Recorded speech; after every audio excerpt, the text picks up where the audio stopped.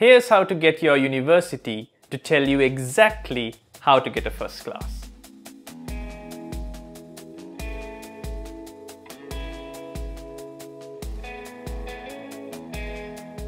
Hi, and welcome to the Law Simplified, the world's largest independent online law school platform. I'm your instructor, Shaveen Bandadanayakan.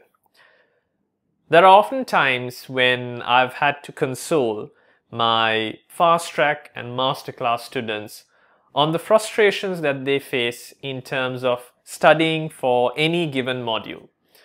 Granted, there are some modules that are more difficult than others, but when you see the volume of content that any student has to go through throughout the course of an LLB or a GDL program, you'd be hard-pressed to think why anyone would subject themselves to such torture in some instances. If you like the type of content that I make on this YouTube channel, do subscribe to the Law Simplified and leave a comment below of what other types of content that you'd like to see.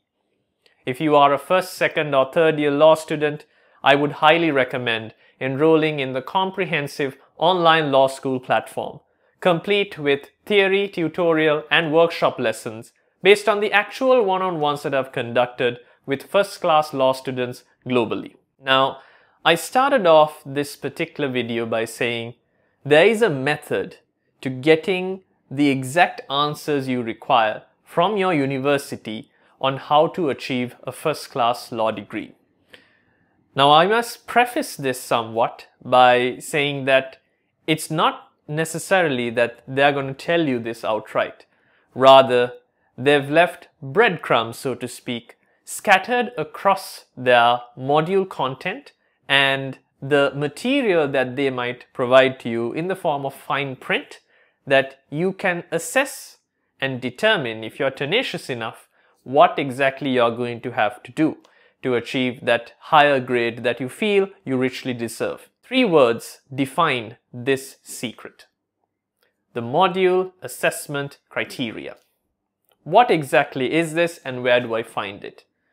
Now, truth be told, depending on the establishment that you're enrolled with, whether it is an institution locally or a university, the determination of what their module assessment criteria is and how transparent they are with their module assessment criteria will vastly differ. But essentially, if you are enrolled in a university that has an online platform on the one hand, some guided material, as well as a rubric or a structural overview of each individual module, the chances of you finding this module assessment criteria exponentially become greater. Why is this important then? On the one hand, a properly crafted module assessment criteria will not only indicate to you what they anticipate from a student who is a bare pass, who has crossed over the 2-2 or a second lower criteria, 2-1, second upper criteria or a first class criteria, but will also indicate on a very specific level what material, what content and what sources are anticipated from each type of student. So for example, if you are in a university that prides itself on research, that prides itself on having the biggest portfolio in terms of subjects, the module assessment criteria would quite transparently be available to you in the form of either one document or several documents. Now, you need to put in the work for this. Get a hold of the access to your student portal, go through every nook and cranny, so to speak, of that platform to determine what exactly you are supposed to do for each module. Now, in some instances, and this I have personally experienced when advising students, you can even determine what the module assessment criteria is before you enroll in the university altogether.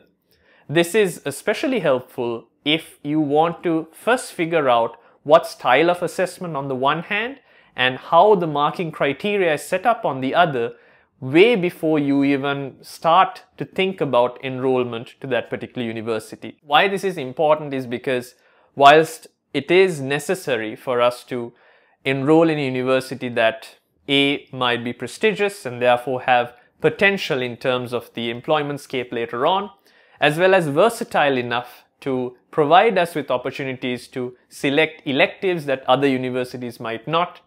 It is also important at the end of the day to have a grade classification that gives you a leg up, so to speak, on the competition.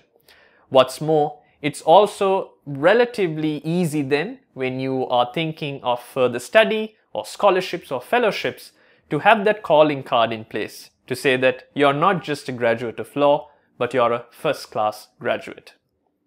That being said, until the next time that we meet, have fun, stay safe, and as always, obey the law.